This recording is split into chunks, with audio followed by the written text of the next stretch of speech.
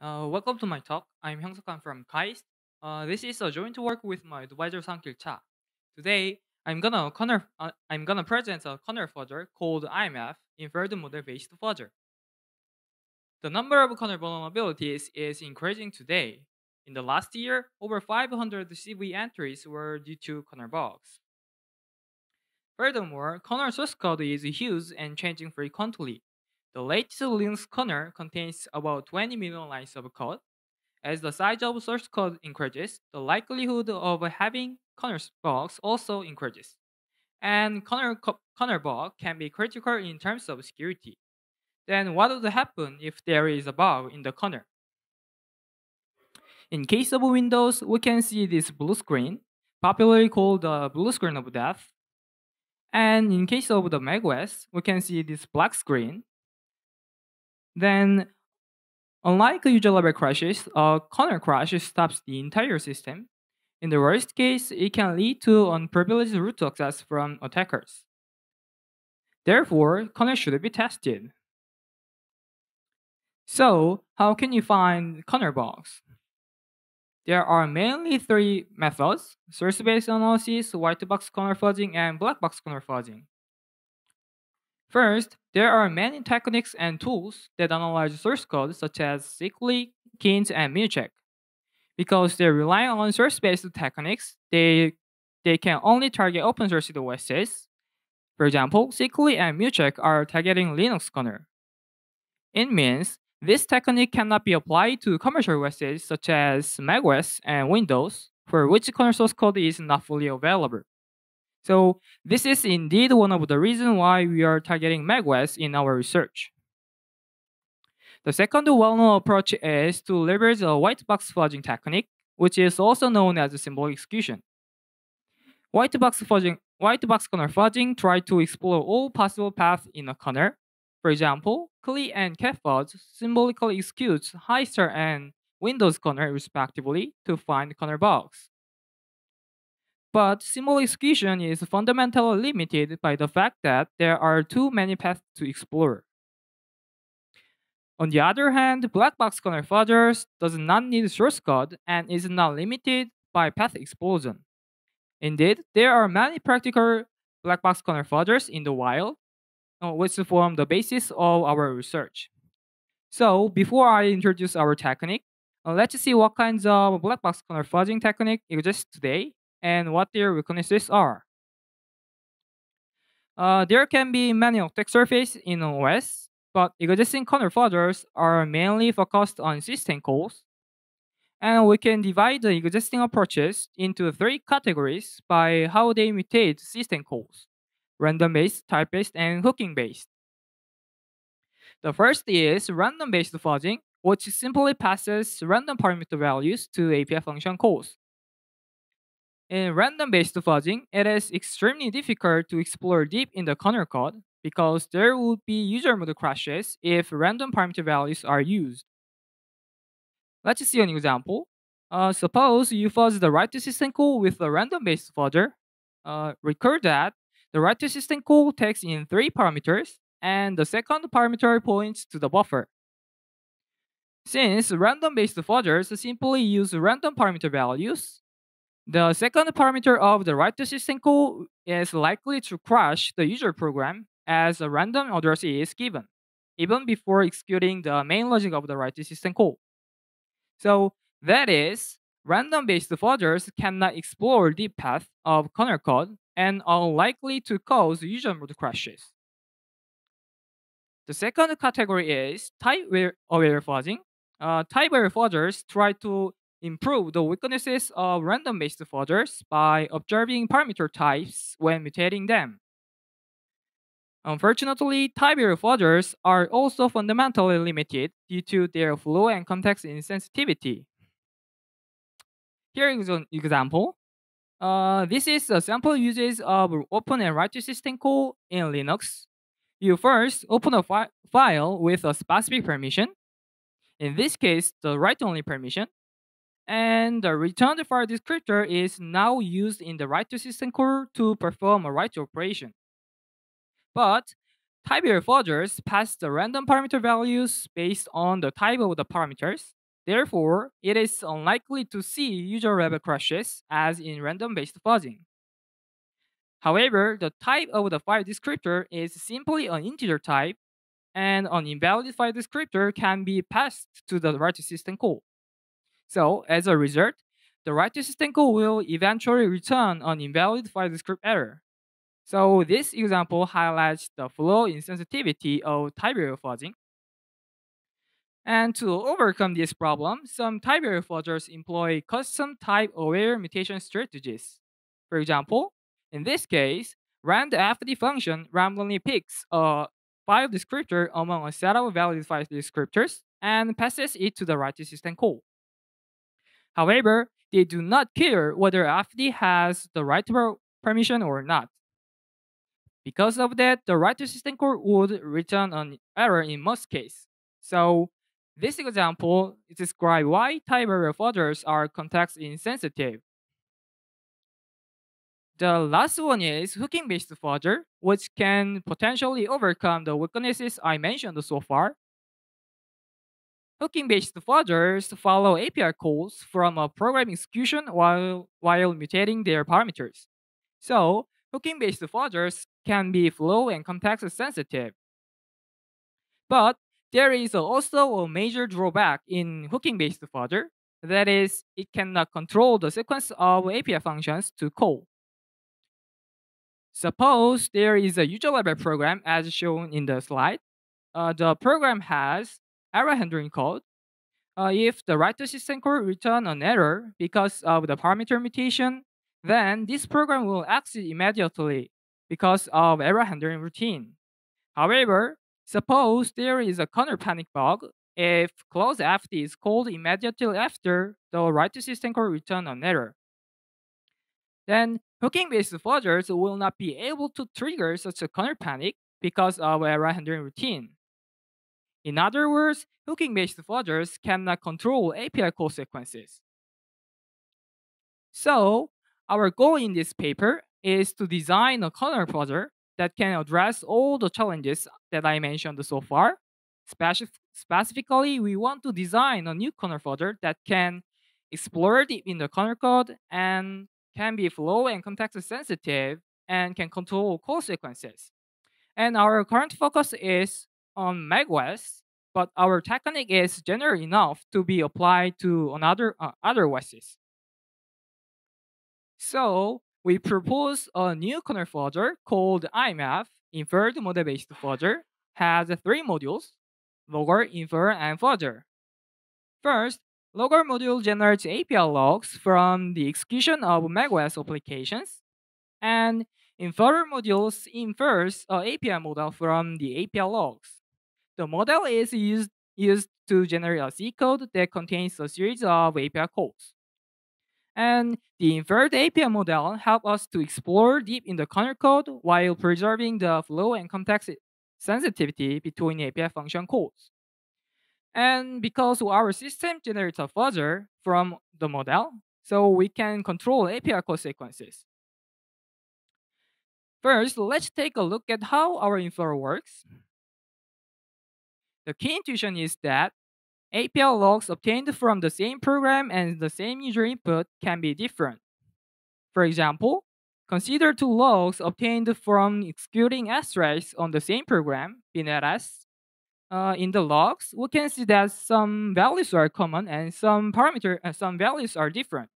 For example, the green represents common values and the red represents different values. So from the two logs, we can see that some functions always take a constant value as a parameter, while other parameters are not. So the same thing happens in macOS too.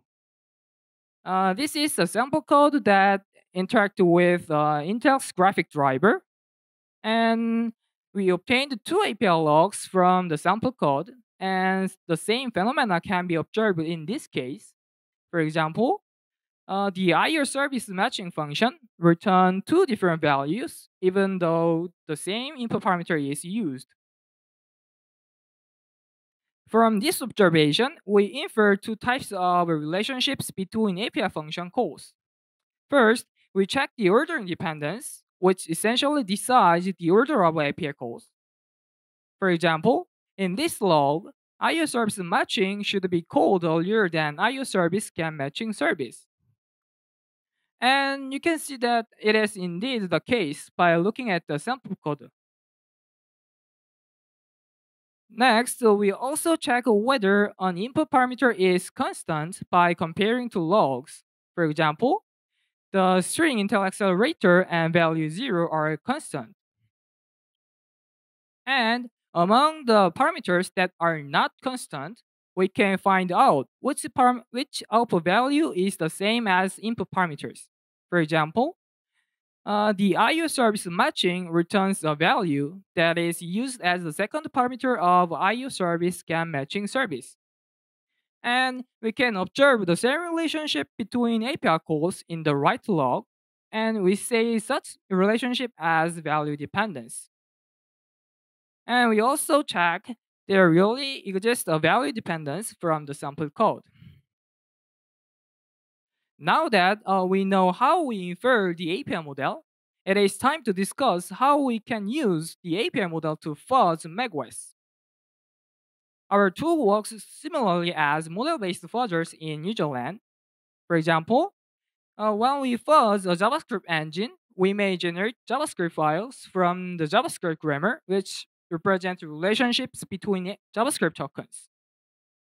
Our approach is similar to this, but instead of generating JavaScript file, we generate a series of API calls by considering the relationships between API calls. Let's see an example. Suppose we have API model like this code. First, we mutate the input parameters by their type with mutation function. For example, mutation string function simply returns randomly mutated string as the result of the first parameter, Intel accelerator. And the way we mutate the parameter largely depends on three factors: the PRNG seed for getting random value, and the mutation probability for deciding whether we mutate the parameter or not, and the number of fixed bits, which decides how many bits will be mutated if we ever decide to mutate the parameter. And we mutate all the other parameters based on their type, but notice that due to the mutation probability, we do not always mutate every parameter from our model. Finally, we repeatedly execute the API sequence within a while loop for extending the number of API calls. The same intuition is used in userland fuzzing, where small seeds are replicated to expand them. And we make the number of iterations as a user controllable parameter. So this is how IMF works. Now I will show some evaluations on our system. As I mentioned, our main target is MegWes. We evaluated our system on MegWes Sierra, which was released January 2017. First, we collected API logs of 93 IOKinlib functions, which interact with Connor. And to collect the logs, we selected 105 applications, which were the top 5 popular applications from 21 categories in App Store. And we also had to manually generate inputs like mouse click or command line for each program to run them. First, we evaluate how accurate our API model is. Based on the number of logs used for inferring the API model, we measured how many API calls return success. So this graph shows the result. As you can see, the accuracy becomes higher as the number of logs is increasing, especially when the number of logs is changing from 1 to 2. The accuracy rapidly changes from 30% to 85%. It means that inferring API models by comparing logs is effective. Of course, there can be both first positive and first negative in our API model inference, but our goal is not on inferring a precise API model, but on finding many corner bugs. So our model was precise enough to find many corner bugs, as I will describe in the next slide. We now compare our fuzzer against the IoT fuzzer, which is a state-of-the-art macOS fuzzer developed by Gore Project Zero. And notice that IoT fuzzer is hooking-based fuzzer. In other words, it uses user-random program to fuzz the corner. Therefore, we can directly compare IoT fuzzer with IMF under the same condition.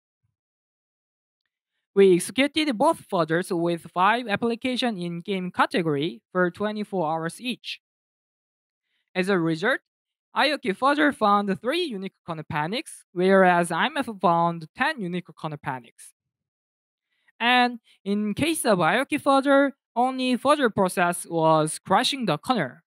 But in case of IMF, there were 5 different types of crashing process. This means that IMF could find bugs in various different contexts, which highlights the fact that IMF can explore deep in the corner code. So, can IMF find the real bugs in macOS? To answer that, we ran IMF on macOS Sierra, which was released in January this year for 1,140 hours with 95 API models from 95 applications of 21 categories. So, as a result, we found 32 unique corner panics, and we also manually analyzed all the bugs found. 6 corner panics were likely exploitable, which means the cause register for crash was related to control flow. And 3 corner panics were an apparent reference, and 23 corner panics had only those impact. So finally, we also ran IMF on the latest macOS High Sierra, which was released about a month ago. But unfortunately, it is not the latest macOS anymore because Apple updated macOS just 2 days ago. So, however, I will show a demo at the end of this talk, which can crash the latest macOS High Sierra. And in this experiment, we ran IMF for 120 hours with 10 API models. And surprisingly, we found more unique corner panics than the previous experiment. We found 39 unique corner panics in total. And 25 corner panics were likely exploitable, and we could corrupt the RIP register in 5 of them. And there was no null point reference, and 13 corner panics had those impact. Uh, of course, our system has some limitations. Selecting a user-landed program can largely affect the result of IMF. This is indeed the same for user-landed fuzzing, where seed selection is very important. And our system currently employs simple random mutation strategy, but we could have adapted advanced mutation strategies used in user-landed fuzzers. And finally, some bugs are not reproducible due to the non-determinism of the OS. And we ran all our experiments on real machines, and we could not fully control the environment of our system. So this makes some of the bugs we found to be not reproducible. And all these issues could potentially lead interesting future research. So we made our system fully available on GitHub to support open science, and we always welcome pull requests for our GitHub. And if you find any corner bugs with our tools, please let us know. So now, before I finish my talk, I would like to show a demo. My demo will crash my MacBook. That means if the demo was successful, I will be able to see the corner panning message like this on my own display. But you will not be able to see this message because my MacBook will simply freeze. So instead of that, you will see the blank screen maybe. So meaning that the screen will go off if my demo works. So uh, here's the demo. And first, let's check the version of this MacBook. Uh, as you can see, it is macOS High Sierra, which was released just 2 days ago. It is very fresh, yeah. And I have a generated C program, demo.c file, but Apple told me not to disclose this all code and bugs, so I cannot mention which application was used for this code.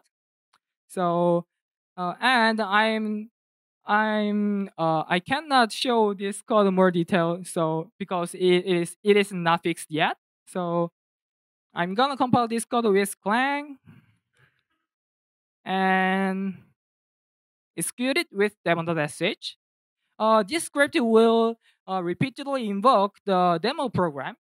So let's start fuzzing my MacBook. Oh, before I start, I should exit my PowerPoint to protect my PPT files. Yeah. Let's see. We can see the color panic. Remember, if my demo works, the screen will go off. Uh, uh, it'll take some time to crash the corner because, yeah, uh, because of the randomness. So, wait a second. So, yeah. Oh, the corner panic occurs. Yeah. Uh, this is the end of my talk, and thank you for listening. Yeah.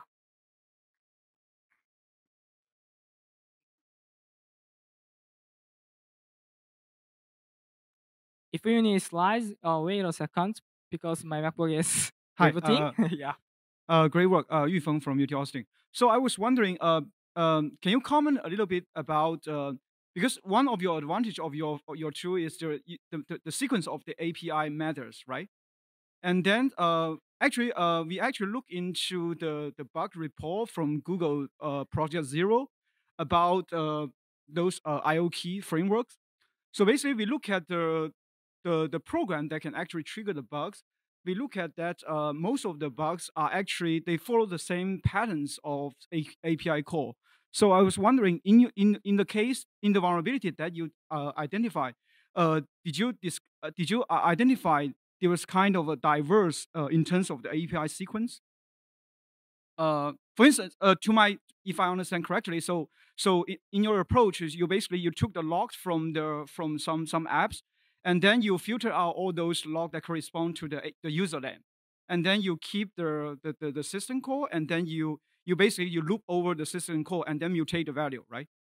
But did you see this kind of some sort of diversity in terms of API call in the sense that like each API call might force you to enter a different kind of state of the kernel, and then the states of them once their state got changed, the bug that you can find actually matters. So yeah.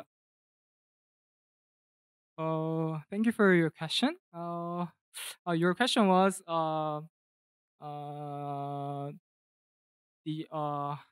can you repeat that? So basically, suppose I have say 10, I identified 10 vulnerability, right? 10 unique vulnerability, and then say I took the system. Those 10 are caused by like a 10 different set of system call that you generated, right? If I look at the system call, if I look at the system, the call sequence of those system call, so are they like demonstrate some sort of diversity in terms of the sequence, or are they looks mostly similar? Ah, your question was my demo.c program, the C code like demo.c is very similar with on others. No, I was wondering, Yeah. are they looks similar? I mean, in terms of the bug that you found, so you have a bunch of C program, right, to trigger those vulnerability, right? So if you look at the system call that you make in those C program, Yeah. so are they looks very similar, or are they looks completely different? It depends on what application is used for generating C code. So, well, when we use the program that like media player or video player, then it will use the graphic driver. And when we fuzz the Bluetooth, when we use Bluetooth app, then that application will use a Bluetooth driver. So depends on the application, the API sequence can be different. So yeah, I guess we can discuss offline. yeah. I think you misunderstood my question. We can discuss offline. Sorry of yeah. So really cool work. Nice demo, obviously. I can definitely see this technique having a lot of applications outside of this particular context, even outside of this context of fuzzing the kernel. I was wondering if you could expand a bit more on how much effort it took you to build these API models, and maybe this is kind of related to the last question. Did you do any sort of generalization on the sequence of API functions that you observed? Or did you really just record like this is a sequence of system calls and that's it? Your question was, how did you record? How did I record the system calls? Did you just record, like, if you observe A, B, C as system calls? Do you like observe? Or let's say if you see like A, B, C, B, C, D, would you like generalize on that loop, or would you just replay that exact sequence? With API definition like IOKey function, we log the parameters. We log the value of parameters by their type. For example, the value is string. The parameter is a string type. Then we log the value as a string, and yeah, something like that. Okay, I think there's going to be some offline discussion. So, were there any bugs that IMF did not find that the other traditional fuzzers did find? Thank you for your question. Your question was, is there any intersection between IMF and IRQ fuzzer? Sure. Yeah.